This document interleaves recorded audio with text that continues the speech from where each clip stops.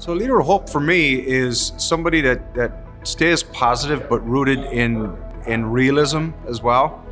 And being an advocate for your staff, being an advocate for your students, being supportive, but not being overly, or the term that was flying around these past couple of years has been the toxic positivity. So not being overly positive, but being optimistic, being real, being supportive, and really, as I said, advocating for students and staff. I think it's important because I think this is still resonating. The pandemic is still resonating with people, and there's still some folks that are carrying a lot personally from the pandemic.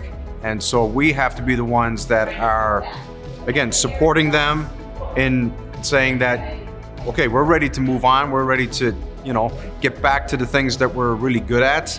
We're getting back to focusing on students, getting back to focusing on learning, and we're going to be able to do this, and we're here to help.